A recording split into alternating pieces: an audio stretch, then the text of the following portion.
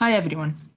This is Myriam Neaimeh from the Alan Turing Institute and Newcastle University. Welcome to the Smart Charging webinar. The aim of the Smart Charging webinar is to know who is doing what on smart charging. We've had a couple of webinars already. We covered the communication protocols for vehicle grid integration, and we also spoke about national and regional plans for rolling out electric vehicle charging infrastructure. You can find the slides on the webinar landing page, and you can also find all the videos on a YouTube playlist if you search for the Smart Charging webinar. Today's talk is on IEEE 2030.5. It will be good today to hear from Gordon, our speaker, where IEEE 2030.5 would fit in this EV ecosystem graph that we see. Does it fit in the front-end communication between the electric vehicle and the charger, or an end between the charger and a third-party operator? We recently published a paper with a colleague from DTU on this topic, and you can find it open access on the link provided on this slide. Some of the insights our speakers in this webinar they shared, we have included them in this review paper. In the paper, you can also find a graph that summarizes the different charging options in a concise way. The Smart Charging webinar is an activity of the Alan Turing Institute and the Supergen Energy Networks. The Alan Turing Institute is the National Institute in the UK for data science and artificial intelligence. And myself and my team at the Turing, we are specifically looking at vehicle grid integration. Supergen is doing its first conference in London on the 29th and 30th of April, and it's free and currently open for registration. Some of our confirmed speakers include Charles Tsai, who's the Chief Executive Officer and Director of Power Assets Holding. Power Assets Holding is a global investor in power and utility related businesses. For example, they hold a 40% share in UK power networks in the UK and also around 40% in Northern Gas Networks. Okay, today's speaker is Gordon Loom, who's the CTO of Kitu Systems, which is a software company providing smart energy communication solutions. Gordon is involved in IEEE 2030.5, but also he's member of many cybersecurity work groups. And I highlighted the cybersecurity aspect because it is something we're looking at specifically right now in the UK, the cybersecurity and privacy issues from connected infrastructure. So without further ado, I'd like to pass the presentation to Gordon.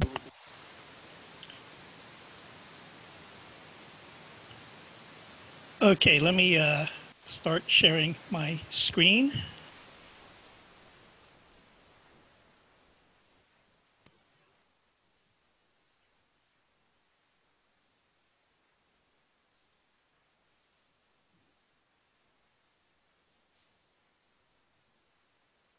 Okay, can everybody see my screen? Yeah, okay. We can see it and we can hear you.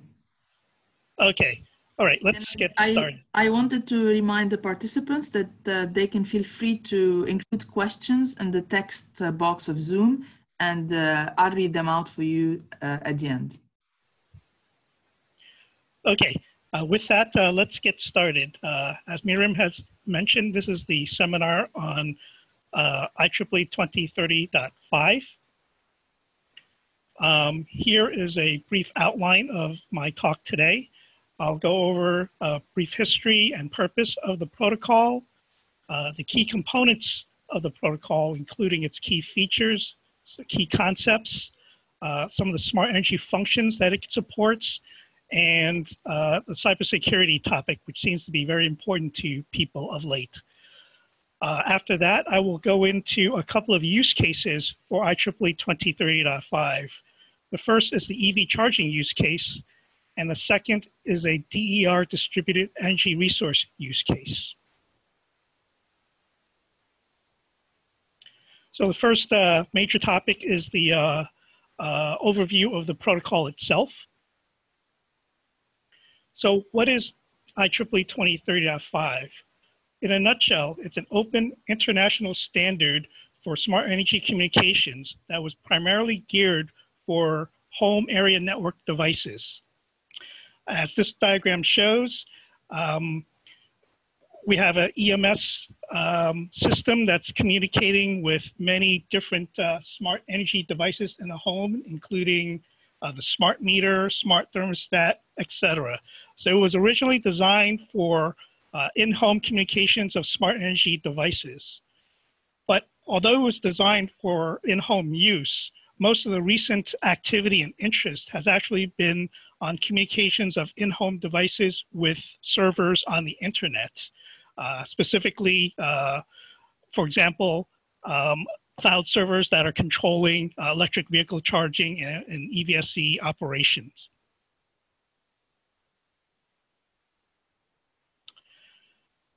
For a brief history of the 2030.5 protocol, 2030.5 actually began life in the 2010 timeframe as Smart Energy Profile 2.0, also known as SEP2, under the governance of the ZigBee Alliance.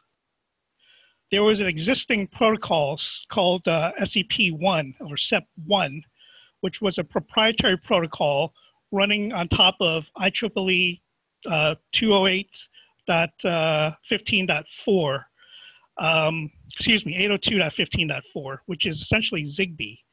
It was designed to address utility-centric functions like metering, demand response, pricing, and other related services. One of the goals of SEP2 was to expand on the uses of SEP1, but also create a protocol that was more MAC-PHY agnostic, that it could be run on many, many different physical layers, not just the ZigBee physical layer. Since SEP2 was no longer being tied to ZigBee, it made sense that the governance of the protocol would be moved out of the ZigBee Alliance into a more general platform. And so the CSIP organization was formed. CSIP stands for the Consortium for SEP2 Interoperability, and it consisted of the Wi-Fi Alliance, the ZigBee Alliance, the HomePlug Alliance, and the Bluetooth SIG. So in 2013, the CSIP organization formally ratified and published the SEP 2.0 specification. Shortly after that, governance of the standard was turned over to IEEE, and it became IEEE 2030.5. One of the reasons why it was turned over was to be able to promote it as an international standard. So in 2014, SEP2 became IEEE 2030.5, and the term SEP2, even though it's easier to say and easier to write, has now been deprecated in favor of using IEEE 2030.5 to refer to the protocol. Since then, there has been a lot of activity in the DER, distributed energy resource space. So in the years leading up to 2018, a lot of work was done to add DER support, specifically support that included total support of the IEEE 1547 standard, which defined the interconnection and interoperability of distributed energy resources. So one of the goals of the 2018 update of the standard was to completely support the DER use case as defined in IEEE 1547. Since 2018, there's still work being done by the Standards Committee. We are now working on addressing current topics that are relevant in the marketplace. We're looking at advanced security models. We're looking at additions to DER and V2G. And so even though the standard was published in 2018, there's still a lot of activity in order to keep the standard fresh and meeting the desires of the marketplace.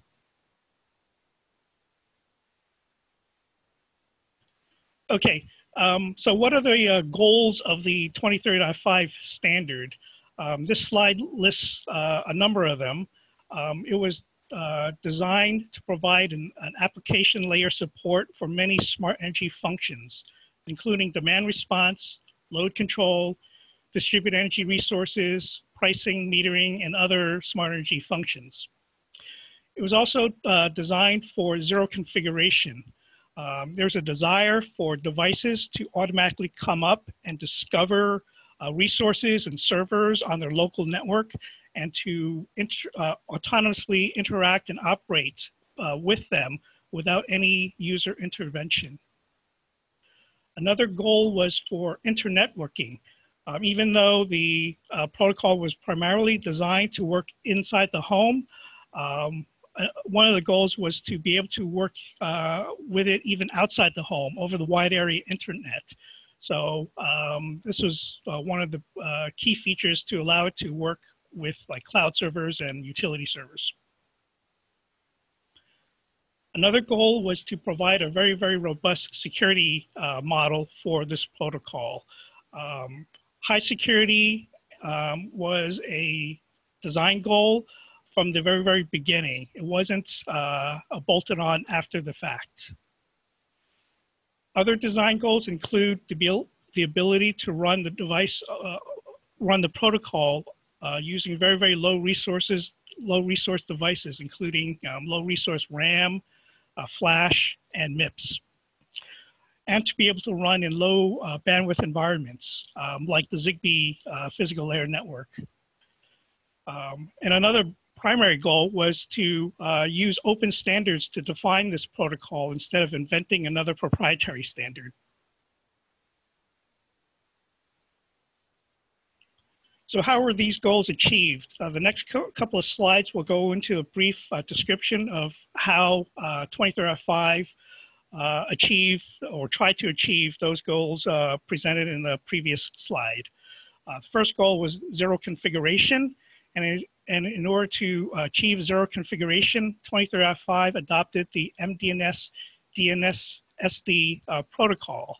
MDNS stands for multicast DNS.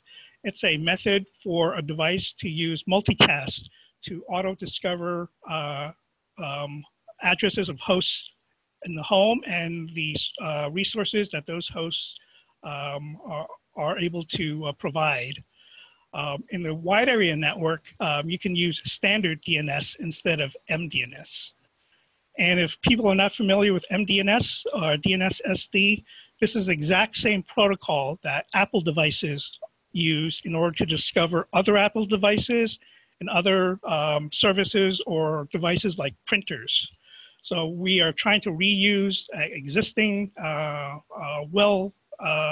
well-used and well-baked standards for our protocol.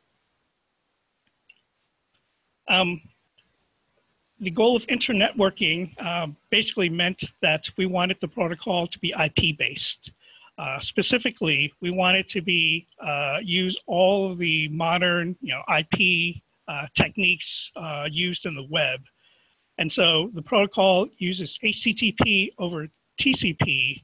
Specifically, it uses a RESTful HTTP model for interaction, and it uses a specific defined XML schema to describe the resources that are available for manipulation using this model. As far as robust security, the protocol specifies the use of TLS 1.2 with a very, very strong cipher suite. And I will go into the details of this later on in this presentation.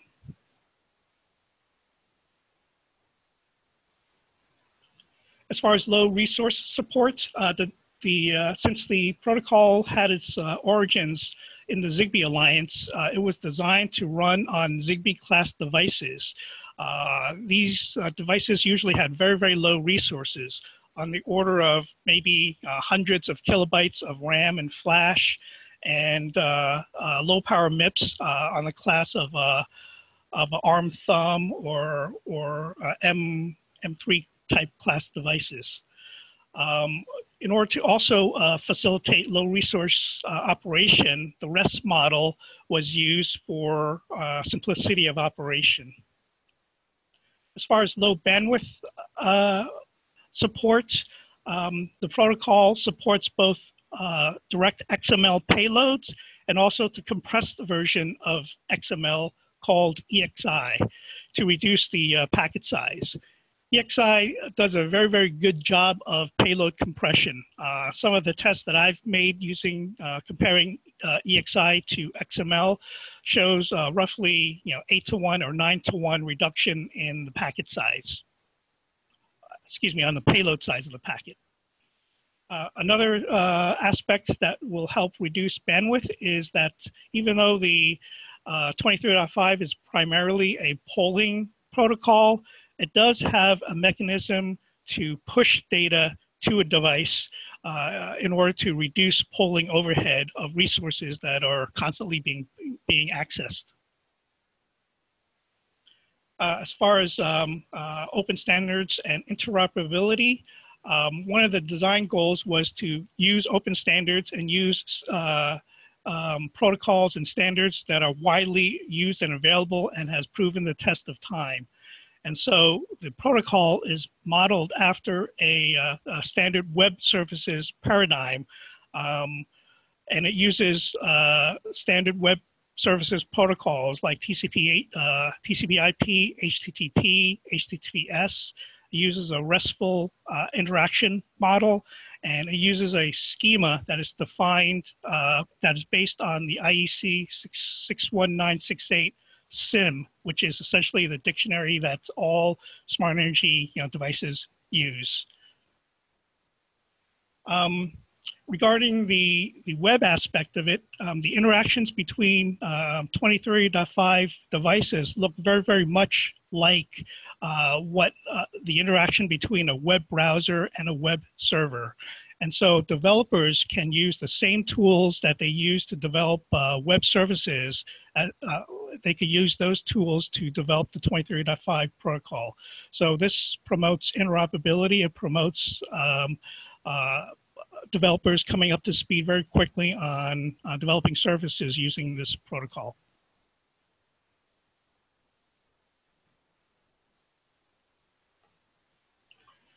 This slide shows where the 23.5 protocol resides in the OSI model layer. It's primarily an application layer protocol sitting on top of the lower layer, transport and network and physical layers. It delves slightly into the presentation layer in that it defines HTTPS operation and MDNS operation. Of note, since it sits very high up on the stack, it is essentially IP agnostic and physical layer agnostic.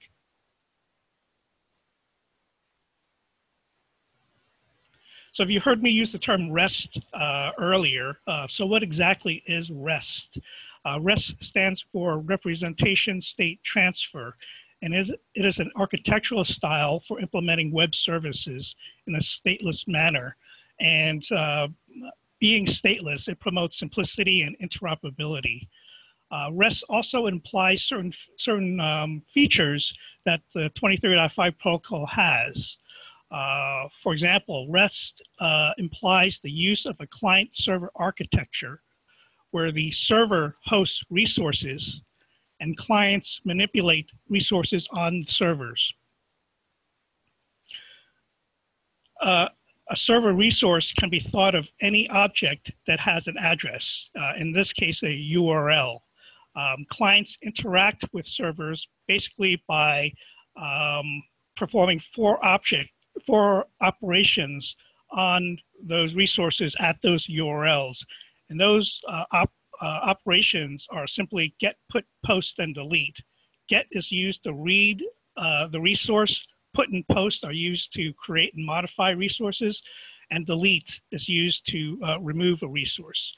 So all operations on this on the protocol are done through just these four commands.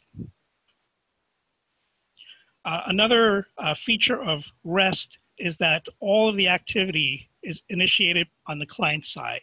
So the server just sits there hosting resources, waiting for clients to read and manipulate those resources.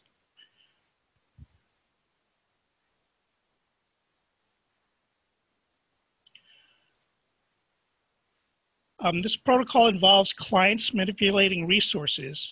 One type of resource that is used in time-related functions is the event resource. So what is an event? An event is essentially a control resource that can be scheduled. So it has a time, a start time, it has a duration, both of which can be randomized.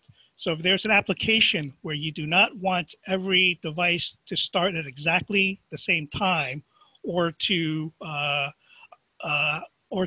occur for the exact same duration, both of those, the start time and duration, can be randomized.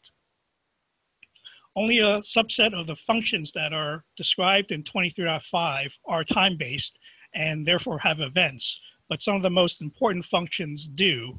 And they include demand response load control, DER, which stands for distributed energy resources, like solar systems and battery systems, the pricing functions, where the price of energy can change based on the time of day, messaging, and flow reservation.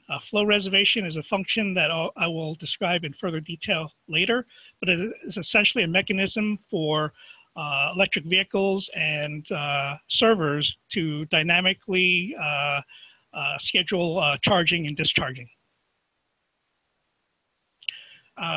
Events are also governed by a rich set of defined event rules. So events can be scheduled, scheduled events can be canceled, events can possibly overlap, one event can possibly supersede another event. Events can operate simultaneously as independent events, or possibly not simultaneously in the sense that it can be superseded by other events. And there's a concept of a default event that is in effect if there are no other active events in process. So there's a rich support for events, and events play a very key role in the protocol.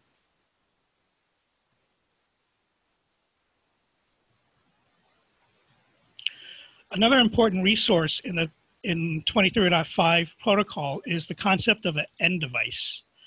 So what is an end device? An end device is simply a client device that is recognized by the server. End device resources allow the server to manage individual clients. So this means that a server can send individual controls directed at that one particular client device, and it can receive status and metrology information from that specific client device. The server represents a client device by creating an end device instance in its end device instance list. So when a client comes up and discovers the end device instance list, it can find its end device resource and discover what information the server has assigned to it. It can then also post its status information to the server to inform the server of its current status. One important part of the end device instance is the function set assignments for that end device resource. So what is the function set assignments that I just mentioned? Well, function set assignment is basically the term used for grouping in 23.5. A client device or an end device can be assigned to one or more groups through the function set assignments list that in the device's end device instance. And being assigned to these groups, a server can target controls specific to those devices that belong to those specific groups. A control sent to a group causes all members of that group to execute that same control. Clients can be assigned to one or more groups, and the servers can dynamically change a client's device assignment. Clients groups do not need to be statically defined a priori. They can come and go as needed by the server, and clients will track which groups, dynamically track which groups they belong to. And this is one of the key features that it was used by the DER use case in California. So in California, there's something called Rule 21, which defines the rules for the requirements for interconnecting a smart energy, DER energy device like an inverter to the grid in California. And the Rule 21 requirements require communications and certain other abilities as well. One of which was the ability to target controls to specific inverters belonging to specific groups. And in California, they decided to group devices based on their location in the electric grid topology. So in this diagram, which comes from the user's guide for Rule 21, shows an inverter A, listed near the bottom, that belongs to all those oval nodes above it. Each of those oval nodes represents a group. And those nodes represent a group based on where they sit in the electric grid hierarchy. So the inverter A connects to a service point, which in turn connects to its transformer, which in turn connects to a segment and a feeder all the way up into a group that represents the entire system. So the utility has the ability to target a control. For example, it could send a control to a specific transformer, and all of the DER devices connected to that transformer will execute that control. Not only can they target controls to a specific transformer, but the grouping and the protocol allows the utility to define the priority of certain groups. So if there are conflicting controls that are targeted to two groups that the inverter belongs to, there is a priority mechanism to define which control actually will take precedence. In California, I mentioned that they decided to use topology as the grouping mechanism, but the protocol is more generic than that. It allows grouping based on other criteria, not just topological criteria. The inverter can also belong to a group representing a certain market program. It could also belong to a group that represents a certain class of inverter or a particular manufacturer of inverter. So even though California decided to limit its grouping to topology, the protocol itself has no such limits. You can define groups in any way you see fit.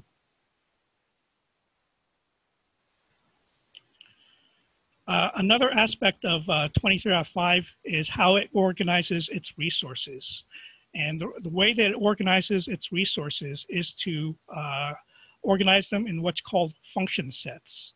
So a function set is a common set of resources that serve a particular purpose.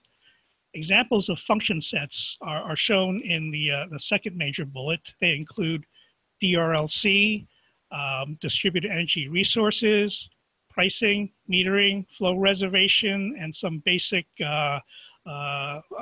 system operation resources. So a server hosts one or more function sets based on the type of services it provides, and the client will interact with only a subset of resources, those function sets that it decides to implement. The two highlighted function sets, the DER function set and the flow reservation function set, I'll describe more in the next couple of slides because I think these are the ones the most relevant to the listeners of this webinar.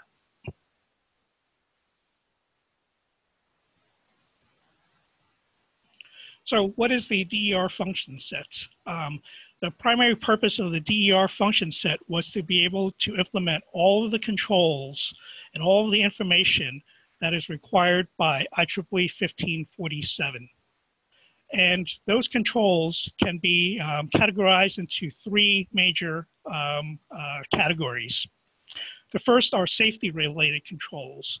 So these are controls that affect the safe operation of like a solar inverter in presence of like a grid anomaly. So they define high and low voltage ride-throughs and high and low voltage, high and low frequency ride-throughs. And these basically tell the inverter how to operate in the presence of a major changes, major anomalies in the electric grid. So the voltage gets too high, should the device continue to operate or should it disconnect? The frequency gets too high or too low, should it continue to operate or should it continue to, or should it disconnect? And not only is the level of anomaly considered, but also the duration. And so these curves describe the operation of the inverters in those scenarios. The next major category of DER are the direct control functions. And these are controls that directly affect the operation of the inverter itself. So these controls include the ability to connect and disconnect the inverter from the grid, to limit its real power output, to set a real power set point. This is mainly geared toward battery systems, to set its reactive power set point, whether or not to provide reactive power or consume reactive power, and also to set the power factor for an inverter. The third class of controls are the grid stability controls. These involve controls that tell how the inverter should behave in the presence of small anomalies on the grid. For example, with the volt-var curve, it instructs the inverter how to vary its reactive power output or consumption based on the measured voltage of the grid. Similarly, for the volt-watt curve, it instructs the inverter how to reduce its power output, real power output, based on the measured grid voltage. Same thing for frequency. It'll adjust the real power output based on frequency anomalies.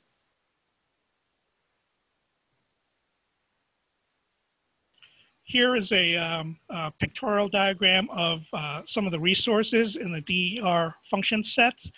On the left-hand side shows the UML model of the control aspects of the DER function set.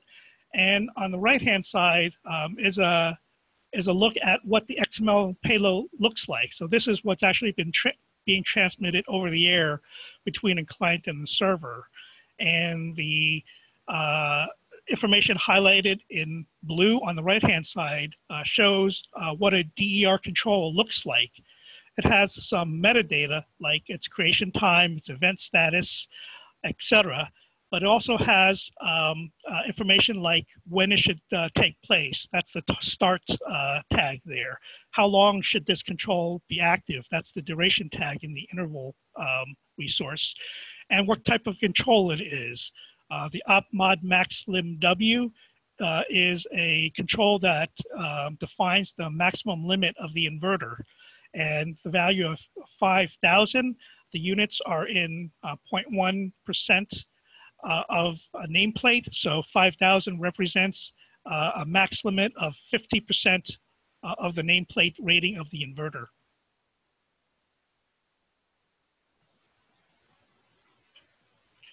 The next function set I would like to highlight is the flow reservation function set. So flow reservation is used to optimize scheduling of charging and discharging events, primarily directed at electric vehicles, but it also can be used for battery systems as well. And in this function set, a client device requests energy from the server, and it tells the server how much energy it needs, its maximum rate of delivery, essentially the maximum power that it can consume, and the interval over which the total energy should be delivered. So for example, if I have an electric vehicle, I can use the flow reservation function set to request, let's say, 20 kilowatt hours of energy delivered with a maximum power level of 6 kilowatts and over an 8-hour time period between midnight and 8 a.m. Tonight. And with that request, the server creates a series of flow responses. Each of those flow responses define the amount of energy and power and duration that the electric vehicle can pull for that response. And the server has the freedom of changing the duration of the response and the level of charging and the total energy of the response. So it doesn't have to always give the electric vehicle the same amount of power over the entire time period. It could break them up into a series of smaller events that allow it to better schedule and optimize charging. So in the diagram below, it shows that the server has decided to fulfill the client's request by breaking up charging into 3 discrete intervals that are not continuous and may not may not represent the same level of charging. But at the end of the day, the electric vehicle will receive the total amount of energy that it had requested.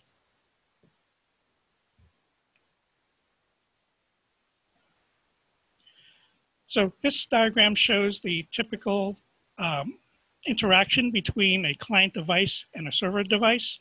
Before I mentioned all the resources and functions that are available, but how does a client and server device interact with each other when it starts up?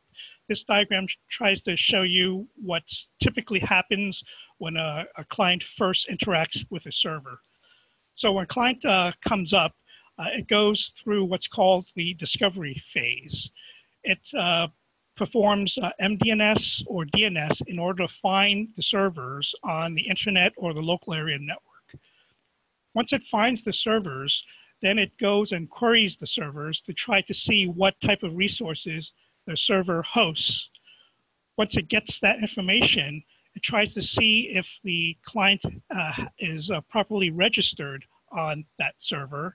And it does that by trying to find its end device instance on that server.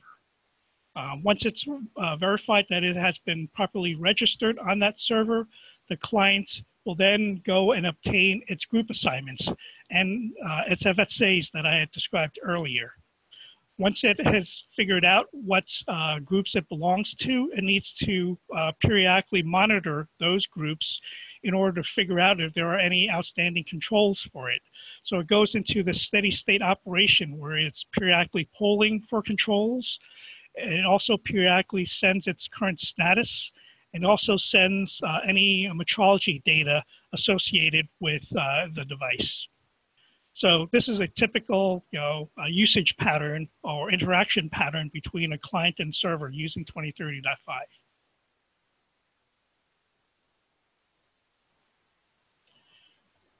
So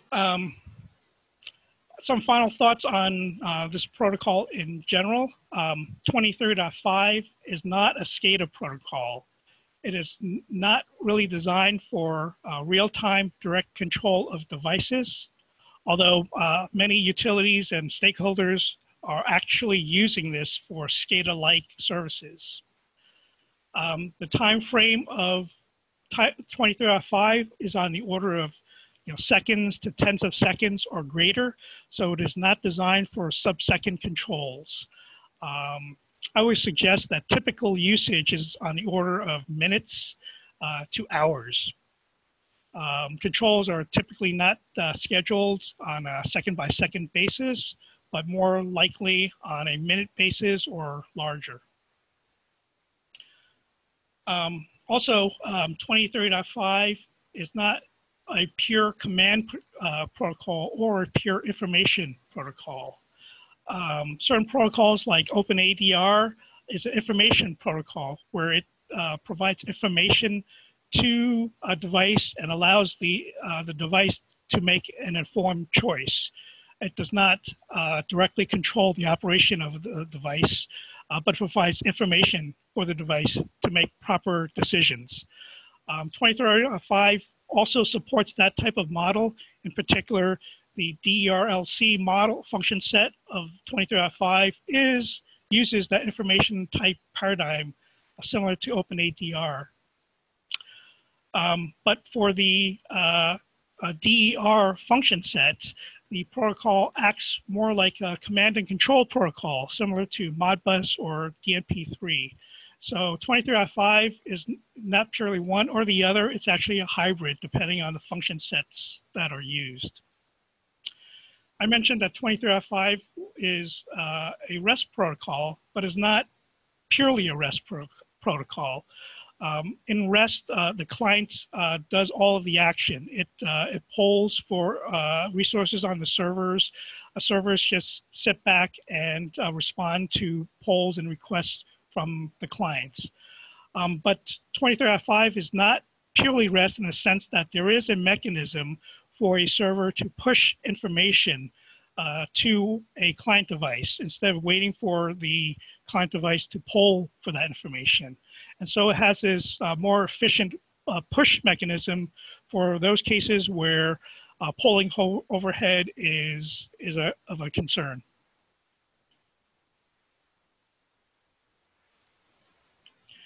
So that concludes the general overview of the 23.5 protocol. Now I would like to address some of the security aspects of the protocol. I'll try to go through this quickly since I think I'm already short on time. 23.5 was designed from the very beginning to be secure. And one of the design goals was to make sure that it complies with NSA Suite B recommendations and requirements at the secret level.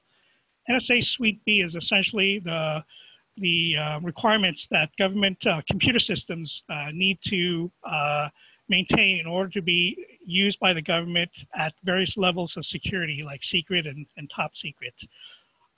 One of the consequences of Suite B recommendations is that it uses elliptic curves for its public key algorithm instead of RSA, both from the belief that elliptic curves are more secure than RSA, and that elliptic curves are more efficient in the sense that the key size for equivalent security is much less for elliptic curves than RSA.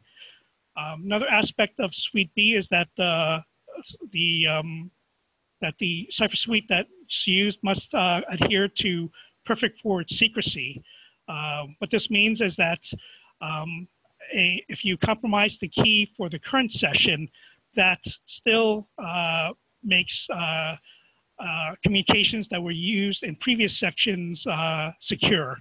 So this is a very important feature for security, and most modern cipher suites have this property. Another property of Suite B is the use of what's called AEAD protocols. AEAD means that they use a specific algorithm that combines both encryption and message authentication in a single operation. And the thought is, or current thought is, that combining these two operations into a single algorithm makes them more secure than having them separate. And the final consequence of Suite B at the secret level is that the cipher suite basically has to provide at least 128 bits of security. With that in mind, 23.5 chose the cipher suite shown below. This cipher suite is the one and only cipher suite that is specified, and it was a conscious decision to only use one cipher suite. And the reason to do that was to promote interoperability. The more cipher suites you have, the more chance for two devices to not be able to communicate with each other. And so there was a goal to just standardize on a single, very secure cipher suite. And the one listed was the one that was chosen. Some of the properties I already, of the Cipher Suite, I already alluded to in the previous slide. The Cipher Suite uses the P256 ECC curve. This is a very, very standard curve that is that has many software and hardware implementations out in the field. So it can be implemented very, very efficiently, even on highly constrained devices like Zigbee devices. It uses standard AES 128 and SHA-256. It uses the Diffie-Hellman ephemeral version of the key exchange in order to implement the perfect forward secrecy property that I mentioned earlier. And it uses the CCM as the AEAD algorithm to combine both encryption and authentication. As far as the performance of this Cipher Suite, as I mentioned earlier, it provides 128 bits of security, which equates to NSA Suite B at the secret level. It actually provides better security than what is used to secure financial transactions. So the security that's used in order to do credit card purchases and ATM purchases use what's called PCI 2.0 specification. And that specification only requires that communications be secured with 112 bits of security. So the 128 bits of security used by 23.5 exceeds what's required for financial transactions. Also, all of the components of the Cipher Suite comply with TLS version 1.3. As many of you may know, TLS 1.3 has recently been ratified as an RFC, and this is a successor to what's currently used, TLS 1.2. TLS 1.3 basically removes all the insecure and legacy Cipher suites and algorithms in favor of only including very, very strong algorithms and components.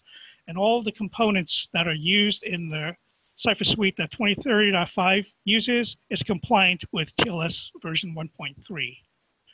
And the final thing is that all of the algorithms, both the elliptic curve and the AES algorithm that's used, there are known weaknesses to those algorithms at this time.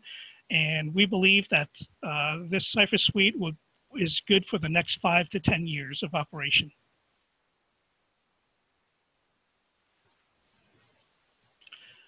I think I've already alluded to the strength of the Cipher Suite in the previous slide, but this graph shows how this Cipher Suite compares with different criteria. The two boxes in green are what's used in the 2035 Cipher Suite, and you can see that it complies with both PCI 2.0 specifications and as well as NSA Suite B specifications. Another aspect of cybersecurity is access control. And in 23.5, access control is purely based on identity.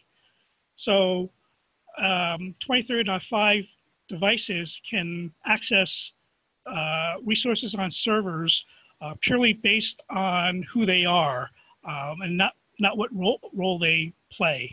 And in order to do that, identity is defined by the certificate that a client possesses. So a client would send a certificate to the server during its TLS exchange, and the server can verify the validity of the identity and the authentication of the identity at that time. Servers use that identity to determine the access control. So in theory, every resource that a server hosts has an access control list based on the certificate identity.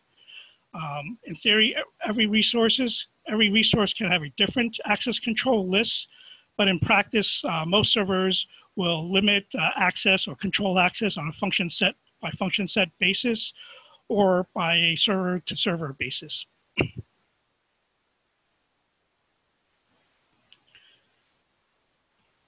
Since identity plays a key role in the access control of the protocol, I think some of the properties of certificates are important to understand.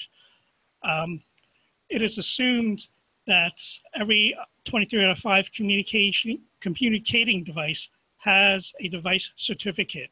And that device certificate is installed in that device at manufacture time.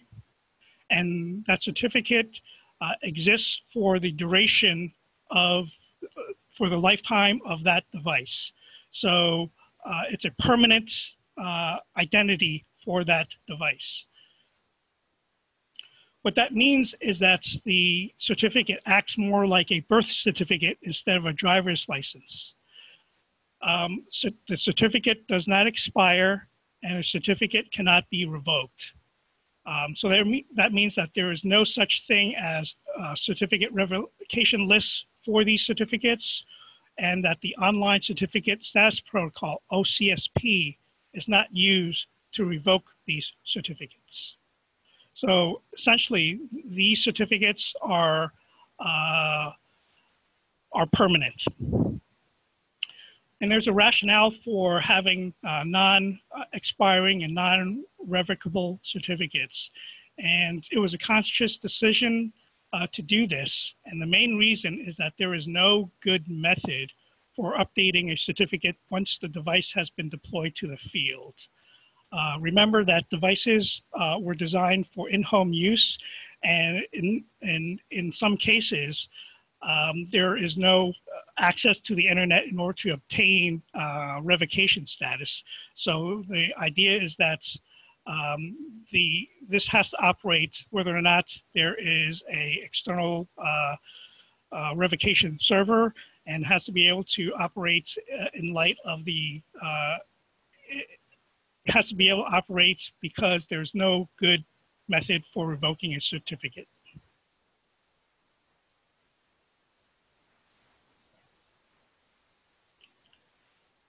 Some other aspects of certificates is that there is one and only one type of device certificate. There aren't distinctions made between clients and server certs. There's only one device certificate that serves both clients and servers. As I mentioned before, access control is based on the device's certificate. Even though there are no mechanisms for supporting CRL and OCSP, servers are still free to implement their own whitelists and blacklists in order to add more security to their systems.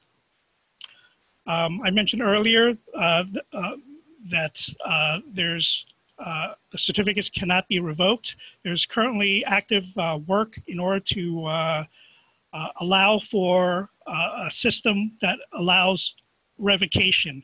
So a system that allows both identity that doesn't expire and authorization that does expire. So this is a topic that is active in the 23 out of 5 work groups currently.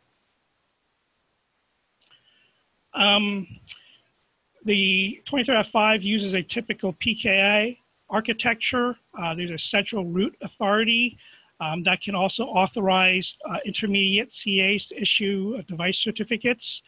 And the specification allows for a 2D intermediate certificate authority. So you could have a situation where the root certificate authority directly issues certificates, or the root certificate authority allows intermediate CAs to issue certificates. So this is very, very standard, nothing controversial on this slide. So that basically summarizes the protocol and the security aspects of the protocol. I'd like to conclude with a section describing some of the use cases of the protocol. And the first use case is the electric vehicle charging use case. Kitu, my company, is involved in many different electric vehicle charging pilots. We have a program with Southern Cal Edison. And in this program, it's based on collecting data, measuring when people typically charge and how they charge, how often they charge, and also to send the demand response controls in order to reduce charging in certain, under certain conditions. This was targeted for the workplace and multi-dwelling units. And the picture on the right is a site that is a part of this program. The next program, we also have a program with PG&E doing similar things in Northern California. We also have a program with UC Berkeley that's used for optimizing charging based on pricing. And that is taking place in UC Berkeley, UCSD, and some workplace environments. One of the programs I want to focus on specifically is the Optimized EV Charging Program. What is Optimized EV? It is a pilot program run by the NYSEG, which stands for the New York State Electric and Gas Company. It's a utility in upstate New York. And what they want to do is learn how to make electric vehicles charge better for both workplace and home users. And how it does this is that it dynamically schedules and reschedules electric vehicle charging based on the price of energy, the consumer preferences, the state of charge, and grid conditions. And these schedule controls can happen at a 1 minute rate. And in this pilot, the system actually uses the DER function set instead of the flow reservation function set. So even though flow reservations is designed for this type of charging, dynamic charging and discharging paradigm, the DER function set can also serve this purpose, and it was chosen for this purposes for some technical reasons. The key players for this pilot are NYSEG, the utility that is sponsoring this field trial, Cornell University, who is the technical lead for designing the optimization algorithm that is used in this trial, and Kitu Systems, my company, who is responsible for the infrastructure for implementing and controlling the charging system. This shows you some of the left-hand side is the one of the marketing slides used for this program. It is an active program that is open to people in that utility territory. This program involves the user entering his charging preferences, and there's a iPhone and web app that the user can use to specify when he wants to charge and what time he needs the vehicle by. And he enters those preferences and submits a charging request, and the system will authorize charging and send a series of controls to shape the charging over time. And this is a high-level diagram of the system that is used to implement this program. On the right-hand side are the smart electric vehicle charging stations that can receive these commands and limit the level of charging to devices connected to it.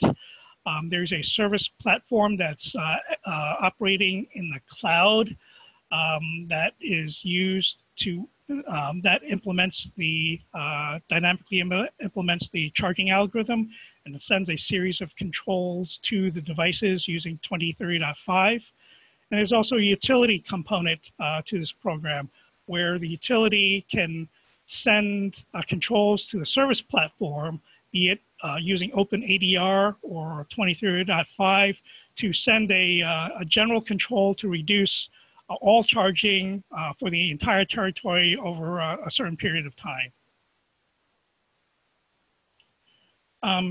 The other major use case of 23.5 is the DER use case. And the use case I want to highlight is the California Rule 21 use case. In California, there's what's called Rule 21, which governs the interaction of smart inverters to the grid. And Rule 21 is designed to operate in 3 phases. Phase 1 is autonomous operations. These are functions that inverters must implement out of the box without communications or user intervention. And these include safety-related functions like anti-islanding, ride-through controls, etc. Phase 2 requires that all smart inverters be able to communicate using the default 2030.5 protocol defined by the Common Smart Inverter Profile document. Phase 3 is the implementation of smart inverter functions. And these functions include scheduling, reporting, limiting real power, and executing some volt-var and volt-watt curves. Phase 1 is in effect now. It was actually required in 2019. Phase 2 is in effect now. Phase 3 devices, those functions I mentioned earlier, those devices must be able to be changeable using 2030.5 communications by March 22nd of 2020, which is 1 month from now. So in order for a consumer to purchase and install and operate a residential inverter starting in March 22, 2020, that inverter will have to be able to comply with the communications and advanced inverter functions that are defined that I described earlier. This is just basically an architecture of the Rule 21 program. Basically, all devices must be able to communicate with the utility server using 2030.5. And those devices can either directly connect to the utility using option 1, or use a site gateway or EMS using option 2, or use a cloud aggregator that can control devices over a wider territory using option 3. Some final thoughts. I think that electric vehicle charging and V2G are going to converge. There's a lot of work in the DER space regarding V2G and V1G, and that work is starting to become more and more prevalent, especially with Rule 21. That's going to applying to storage systems in the future, not just battery systems. And so there's currently a lot of standards work and activity to address the V2G and the convergence of DER and EV going on. There's the CPUC, California Public Utilities Commission V2G workshops. There's activity going on in the standards, in the SAE, which is the essentially a standards organization for automotive players in the US. And then there's EPRI work. EPRI is the research arm of the utilities in the US for EVSE qualifications in light of V2G and V1G operations in the future. So that concludes my formal presentations. I think I'm open now to the Q&A part of the webinar. So any questions for me? Many thanks, Gordon, for sharing with us all this information on your work. I'll start with one question. You showed a diagram where we have seen an electric vehicle connected to electric vehicle charger, and then the charger connected to a back-end system. And I've noticed on the diagram that there was, yes, this, maybe not, yes, this one. So there's IEEE 2030.5 and OCPP, and then between the car and the charger, there is IEEE 2030.5 and ISO 15118. Do you mean we need to implement both these protocols on the charger and the car and the back end, or can we implement one of these protocols and get the same functionality? Well, I think it depends on what you're going to use the protocols for. The low-level signaling between the EV and EVSC, I think 15118 is more designed to handle that. And the specific use case of like commercial charging, I think OCPP is more geared to handle those type of applications. 2030.5 is more geared for like V2G type operations that I guess you can sort of implement in 15118, but it's more efficient to implement it in 2030.5. So I see with 2030.5, it may coexist in with other protocols. It's not meant to directly replace those protocols. It's meant to more efficiently transfer V2G type controls and information between devices using that protocol.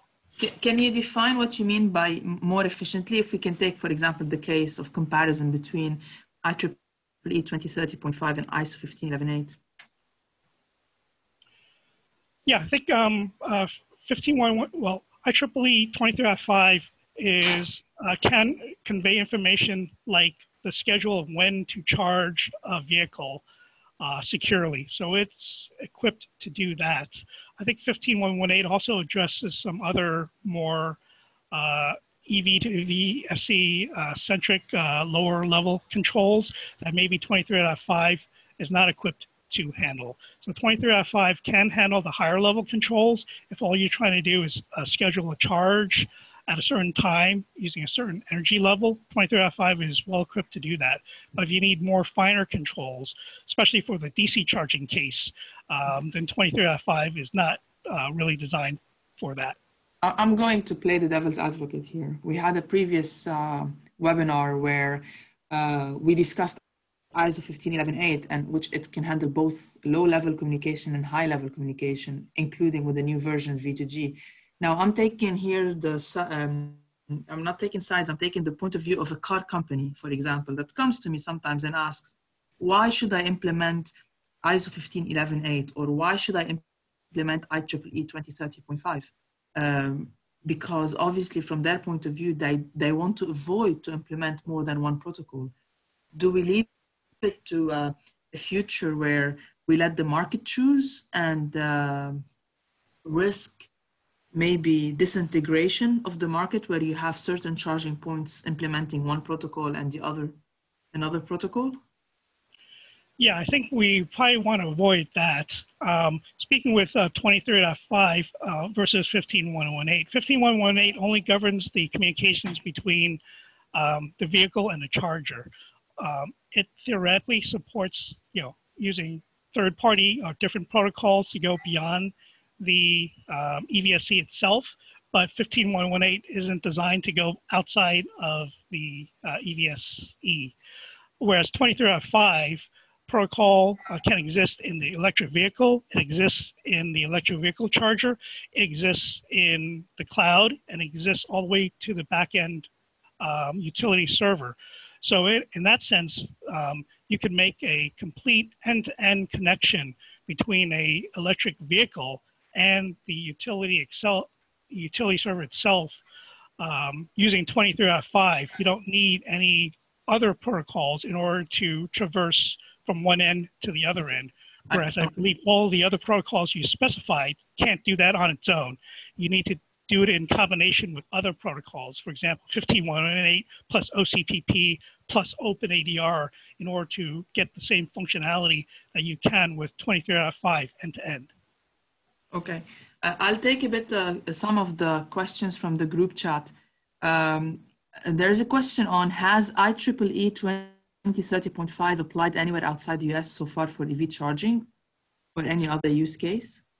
Yeah, I think 23.5 is just getting started, and I believe there's work in Canada and in Australia that is starting to use 23.5 for various services.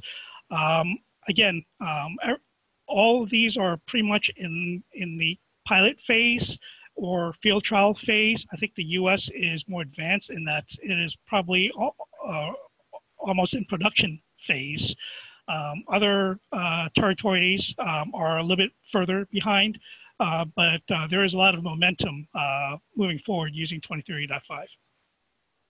Do you see any problems with the issue of unable to control real time? So in the UK, some services you need a second response. And I think you mentioned during your talk that it's at least a minute.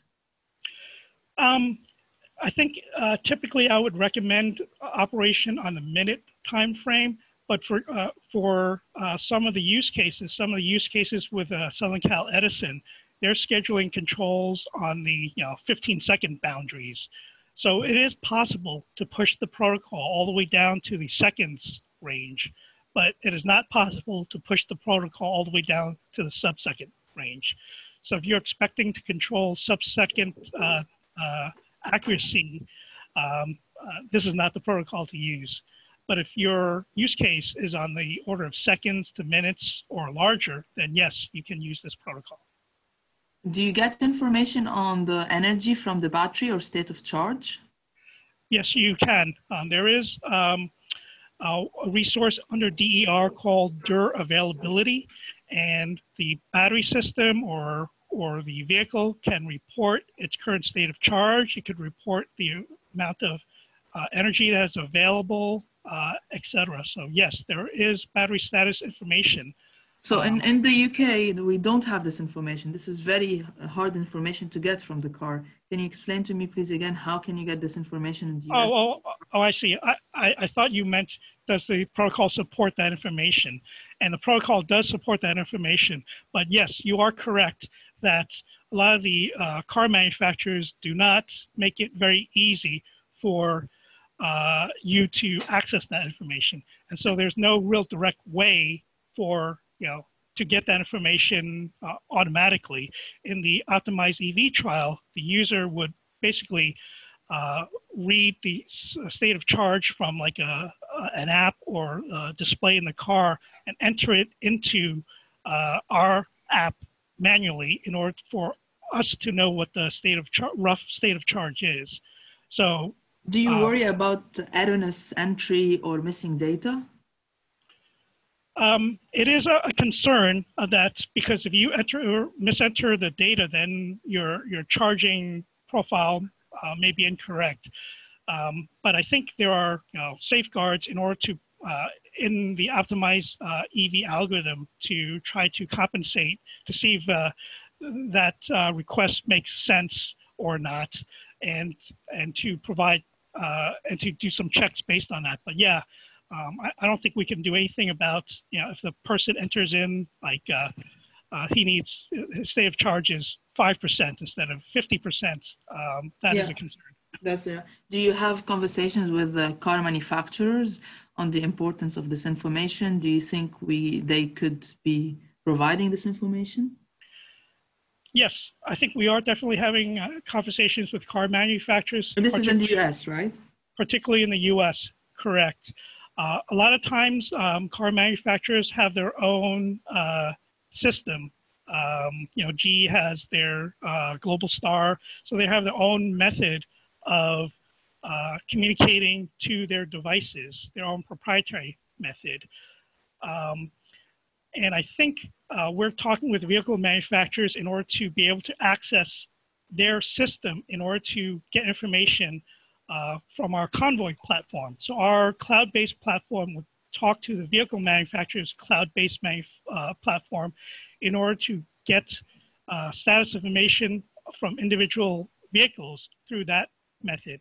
Instead of directly through the vehicle to the EVSC to the cloud, we have a direct link from our cloud platform to the car manufacturer's cloud platform to get that information.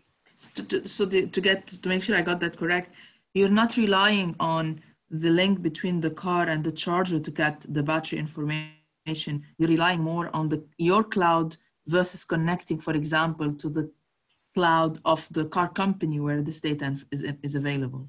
Yes, that is one method. In the optimized EV method, we couldn't do that because it was anyone who has any type of electric vehicle can use this service.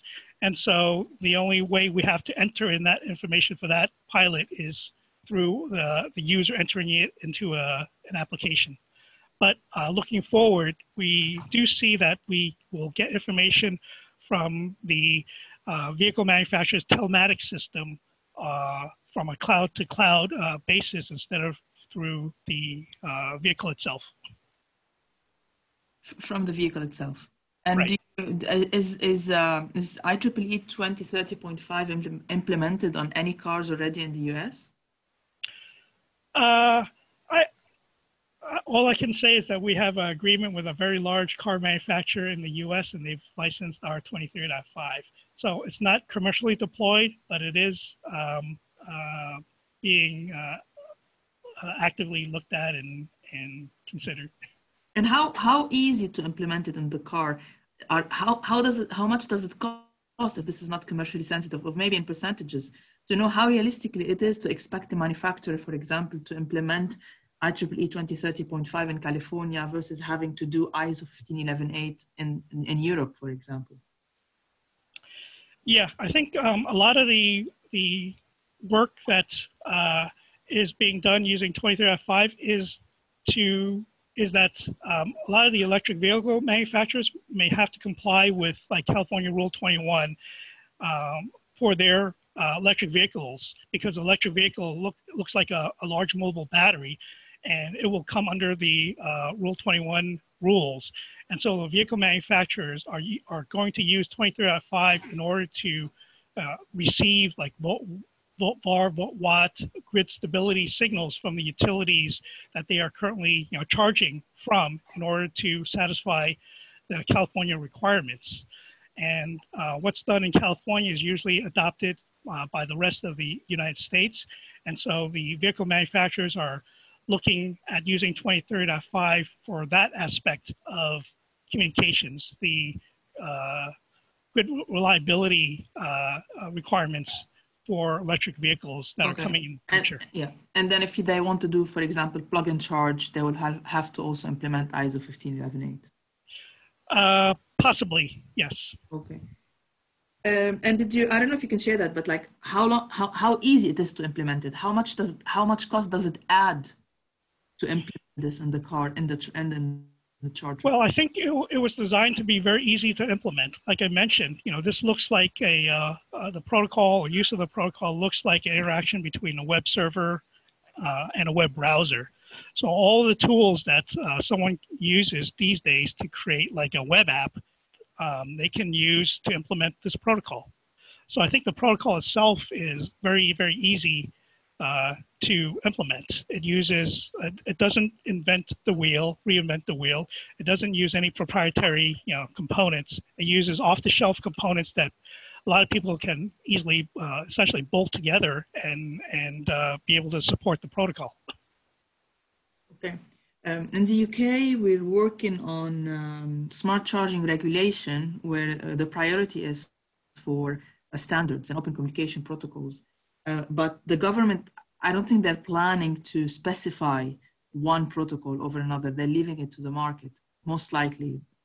This is my interpretation of things. How did you manage in California to get IEEE 2030.5 to be a requirement and a rule? Well, in California, they had specific functions that they need all inverters to implement. Those are the ones that I had listed: volt var, volt watt, controlling the power factor. Those are controls that are directly supported by the 23.5 protocol. And as far as I know, not really supported by any other protocol like OpenADR or something along those lines. And it was designed for distributed devices. So it's not like a SCADA system where the utility can have a direct connection to each and every one of those devices. The protocol has to work over the web, and it has to be able to support those specific functions that California required. And the only protocol that met California's needs was 23.5. And so in order to promote, wide adoption and interoperability, 23.5 became the specified standard because it met all the requirements. It was the one and only protocol that they found that met all their requirements for, essentially deployment today. Got it. You mentioned an optimization algorithm on your service platform. How fast does it run? Yeah, like I mentioned, it makes calculations and sends controls every minute. So when the vehicle is charging, it'll get updates on its charging every minute. And then the information from the distribution network, how do you get it? Like the state of the network? This is communicated from the utility. I think that goes into the DERMS part of the utility that's listed on the on the left-hand side. So there is communications with the utility in order to get that type of information. But it's also based on historical usage patterns. Yeah. So it's more based on historical usage patterns and prediction than on the current state of the grid. I think the state of the grid only applies on like very, very, very hot days where they may want to send a generalized control to make everyone reduce energy usage.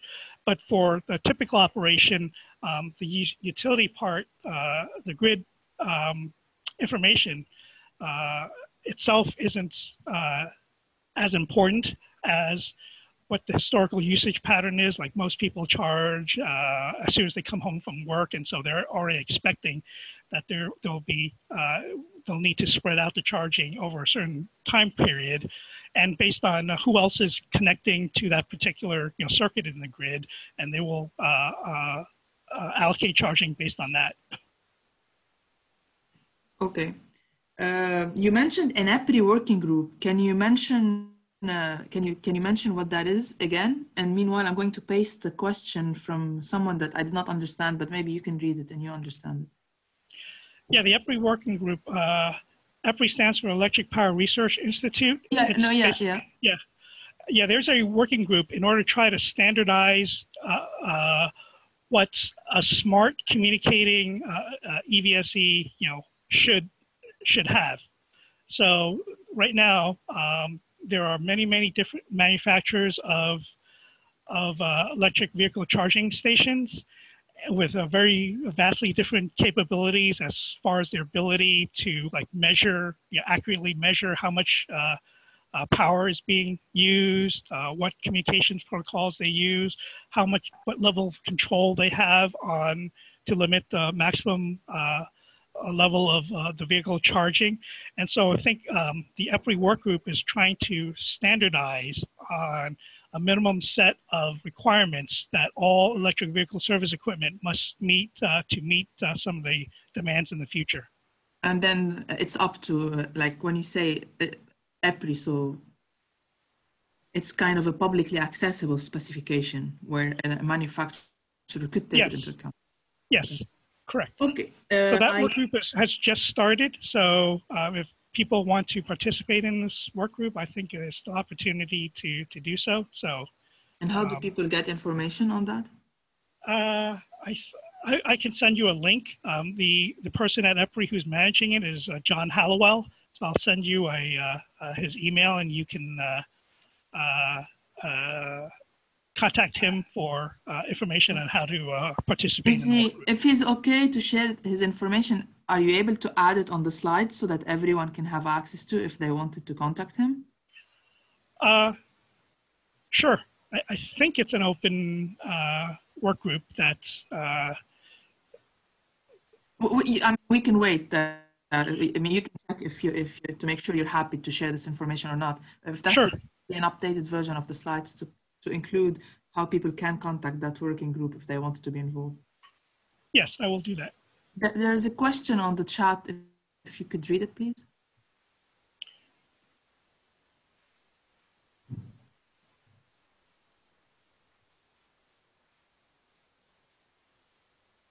Okay, let me see if I can find the chat.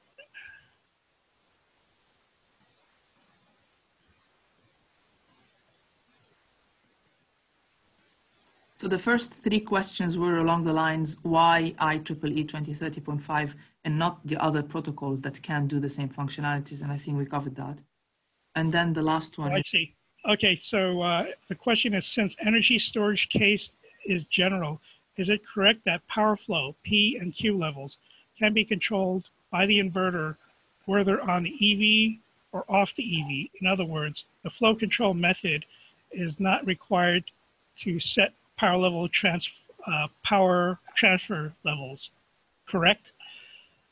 Yeah, I'm not exactly sure if I'm going to be answering this question perfectly, but in general, the DER function set supports both P, real power, and Q, reactive power control.